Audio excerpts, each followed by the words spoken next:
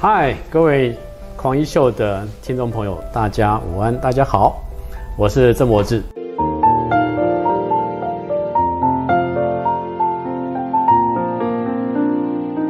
畅饮一杯咖啡香，畅谈医疗天下事。各位观众，大家好，我是张嘉麟张医师，欢迎再度收看我们的狂医秀节目。那么今天呢，我们还是在一个非常地灵人杰的医院，请到一位重磅的教授级的主治医师副院长郑伯智副院长。我们现在鼓掌欢迎郑伯智副院长。那么各位对郑院长可能没有我认识他这么深哈。我从医学院开始就跟他在一起，非常感情非常好。那么我记得我大二的时候啊，我们就成群结队哈，一群同学到那个八斗子啊去玩。那我们那时候是一群旱鸭子，突然间郑院长说：“我来秀一手给你们看。”就眼见他把所有的衣服脱掉，把一些铅块绑在他的腰带，穿上蛙鞋，手里拿着一支鱼枪。我们说你干嘛？去打鱼呀？他说你待会看就知道。后来我们就看到郑院长一个非常雄壮威武的身影步上在八楼子旁边有一个山间的一个岩石上，我们几个同学啊就注视他这个身影啊。突然间他扑通一声跳到海里，哇，大家鼓掌，哇塞，太英雄，太厉害太厉害。那么随着时间一分一秒过去，我记得那时候给我印象最深了，大概有20分钟不见到郑院长的踪影。我们开始非常紧张，说哇，这个同学会不会赶快叫救护车什么怎么这么久还在没有上来呢？突然间我们正在担心的时候，郑院长从海底就在我们旁边冒出来，我们吓了一跳。他手上带了一支鱼枪，上面捕到一个河豚，好，他把河豚拿起来，哇，我们那时候真是佩服到五体投地啊！所以郑院长从那时候他开始就保持着非常好的运动习惯。我记得郑院长你最喜欢是什么运动？其实我在大学之前好像几乎都不太运动啊，是吗？这个倒是出我意料哦。但是呢，进了大学之后就发现一个很特别的现象，就是我周遭的同学啊，一个比一个会念书。这个我同寝室的室友啊，就是欧院全欧院长。然后他还有一个，他们两个都很奇怪。你知道还有个谁？寿金胜啊，寿金胜，哇，郑理想啊，郑理想都前面的啊，他们两个啊，奇怪，平常啊就是时间到了就睡觉，然后6点钟一到就起床。结果成绩是很好，成绩就是奇怪了，名列前茅。对，那些一定没有包括我。我在大学是喜欢不务正业，就像我现在一样不务正业，喜欢跳舞啊，交女朋友啊，那就是我的正业了。其实爱念书的同学跟我是不太搭干，因为他们不太理我啊。那我为什么跟郑院长这么好？其实我是因为崇拜他。这个游泳那一次，我觉得哇，这个我们应该把这同学好好的去跟他学习。那运动方面，我觉得你应该是爬山跟游泳最喜欢这两个运动，是不是？还有其他运动吗？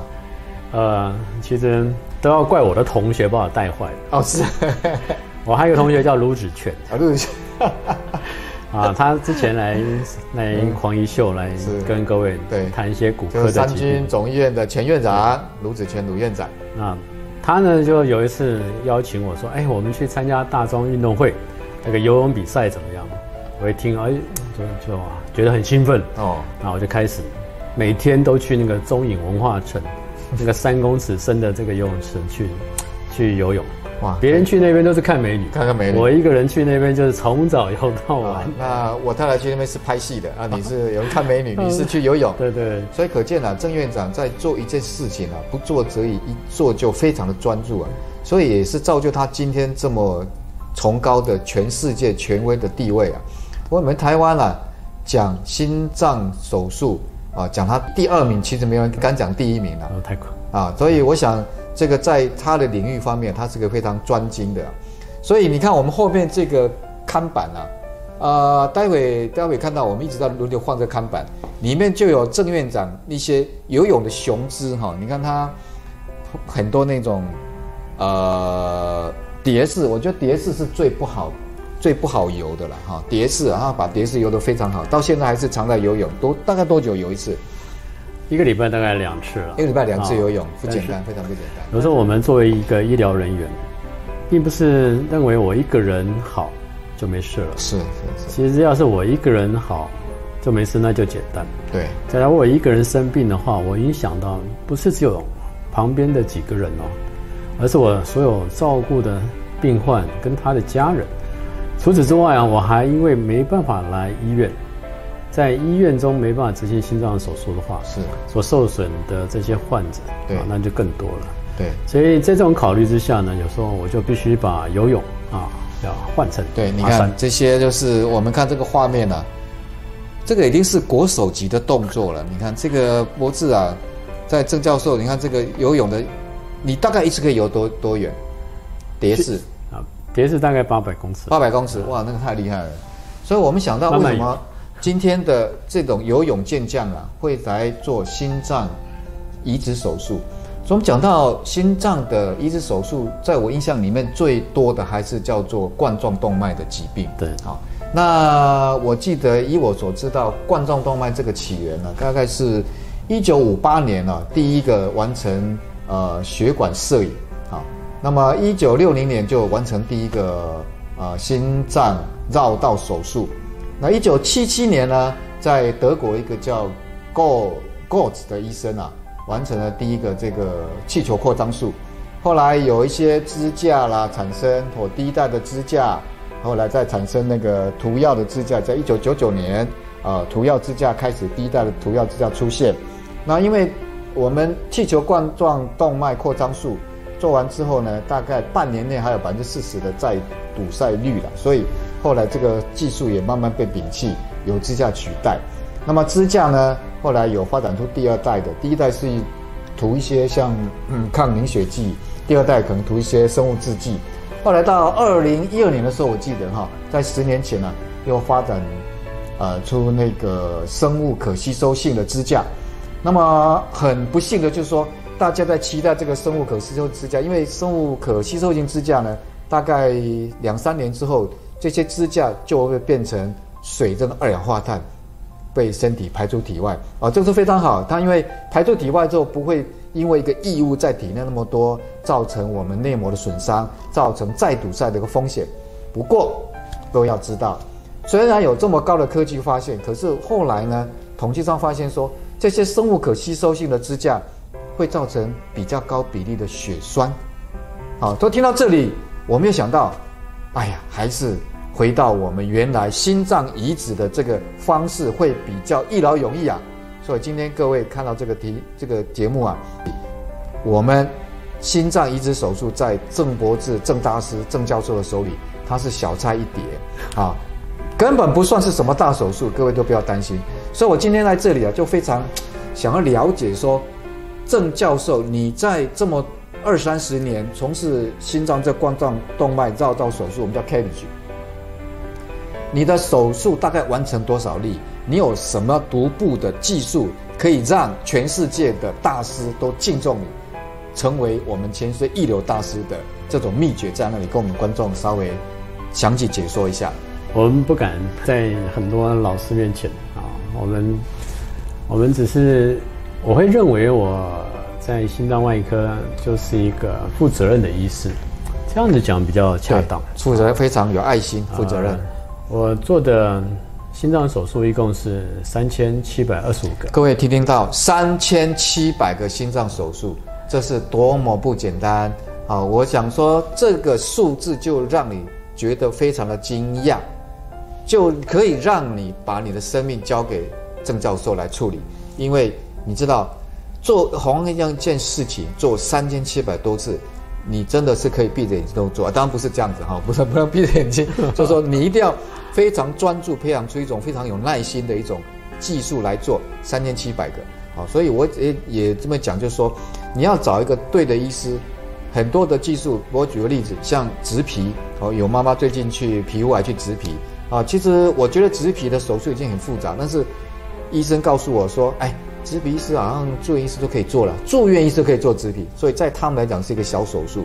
但是心脏就不一样哦，心脏是一个非常非常重要。你想想，心脏不跳了，你人往哪走就没了嘛。所以心脏的手术要交给一个有技术的人，这个人不是实习医师，不是主治医师，也不是总医师，也不是很年轻的主治医师，而是要经过20-30年锻炼的超高技术，像这种位阶这种年纪，而且他身体非常好，有耐性，而不是说医生没有运动他当然就心脏血管不好，他自己都不好了，怎么来治你呢？所以他一定要找到现在正符合这种巅峰状态的医生来帮你做心脏移植。所以3700个非常惊讶的数字。那伯智，你再继续讲。我们的嘉麟院长真的太帮我美化了啊！我们其实做心脏手术是一个非常辛苦目前有真正有比较想要来我们心脏外科学习的住院医师，常常就因为太累，常常就打退堂鼓除非有一些很杰出的，他真正愿意为病患牺牲牺牲假日牺牲娱乐，来在这种半夜来为病人来提供自己的医疗技术。这种住院医师其实目前来讲已经比较少了。是，但是我还需要，因为今天这是一个公益的节目我们还是比较注重民众的教育有关心脏手术，它是迫不得已的都是迫不得已。不管是他的瓣膜出了问题，他的血管出了问题，或者是他的心律不整需要我们治疗，那这些呢都可以治疗。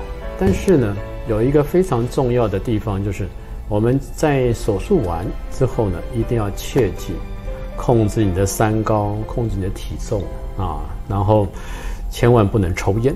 这个五件事情是一定要彻底执行。那除了这边之外呢，还要运动。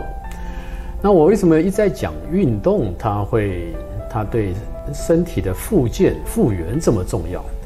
其实就冠状动脉心脏病，我们外科医师能够接的血管都是这种大型的比较粗的血管。大血管。其实冠状动脉的绕道手术只是在心脏的表面去做血管的绕道，这个地方狭窄了，我们就接血管接到远端去。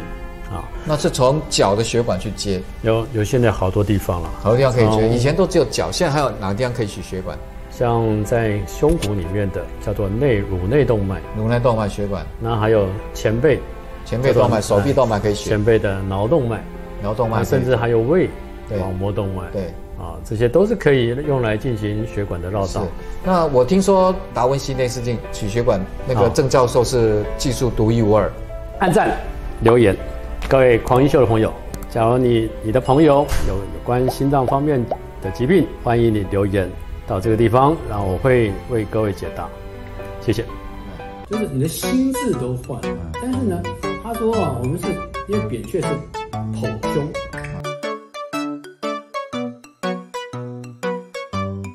同医院站。